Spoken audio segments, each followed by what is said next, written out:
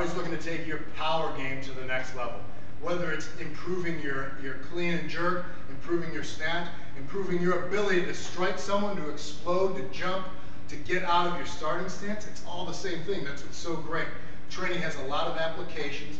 Sometimes what we're doing with the weights transfers over to jumping, then transfers over to our running, and then obviously we apply that to our specific sport. So athletes, whether you're in team sports, basketball, football, wrestling, rugby, baseball, or if you're a lifting aficionado, you're loving what you're doing in the gym, you're generating huge weight with your clean and jerk or snatch, this is all going to help you. We want to make sure we're explosive from that hip loaded position. When we're talking about when we create that hip hinge, we create that little dip and that explosive. This isn't a big movement, isn't it? Is it? No, not at all. We don't jump putting our butt all the way down and up, even though we'll squat from there. We're looking for a little different development. Here is completely different. We want to mimic what we're doing when we clean, when we explode, when we jump. We're getting a small dip and a small explosion. We've done hang cleans, right? Getting our body over the bar, working on just accelerating that bar up. Sometimes that could be a little bit too much for athletes, or you don't necessarily want to work your rack. You don't want to necessarily have to catch the weight. You want to add more weight to the side, and you want to work that first initial explosion. You want to do it right. You want to have it really crisp, and then have it build up and add on to your other lifts and add on to what you're doing on the field. So I'm going to use this just with the bar. Again, this is the best way to learn it. If you can do it with bar or PVC pipe, you then be able to do it then with big weight. So I want to take this bar, and I'm just going to have it at mid-thigh level here. All right, we got the mid-thigh hang clean pull. All right, there's going to be no pulling here in this sense. The pull is what our hips are doing. I want to be in a great position here.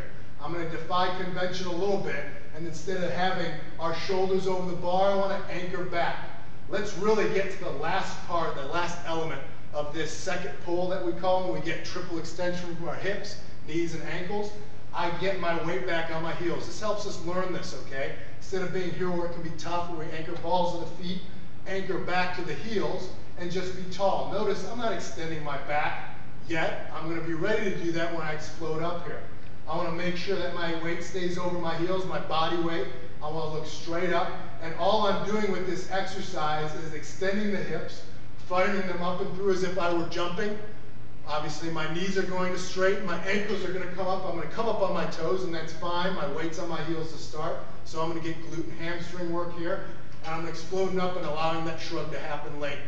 Never row up here. I don't want your elbows bending ever for this exercise.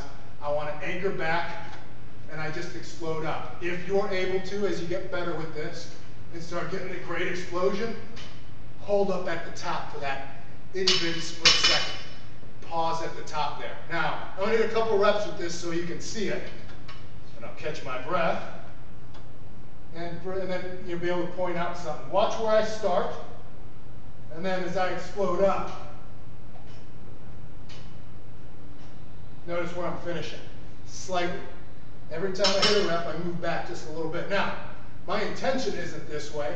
It is because my weight's through my heels, and I'm thinking up, vertical, bam, I'm shooting straight up.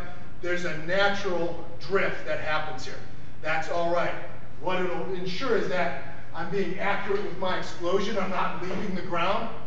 I'm quick, and I'm efficient with it because, again, even in sport, you'll explode up and then have to get your hands and be in a good position to either redirect or push and pull on another opponent. Or when it comes to your clean and your snatch, we've got to get triple extension, then we've got to get ready to receive and catch the weight. Catch that bar, whether it's over our head or wrapped up on our shoulders. Now, take your time with this one, learn it with the bar, the PVC, and then add big weight.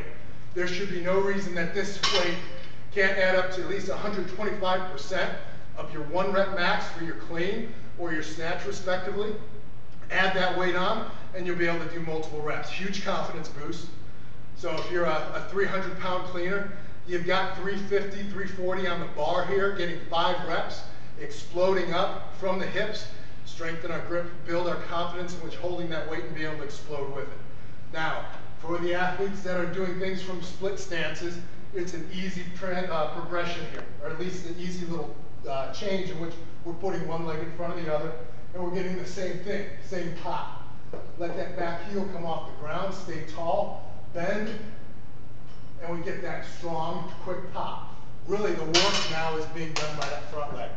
Heel. get through the heel, explode on up, and you'll feel the same thing. There'll be a slight drift back as we're going. Obviously, let's hit them on both legs here,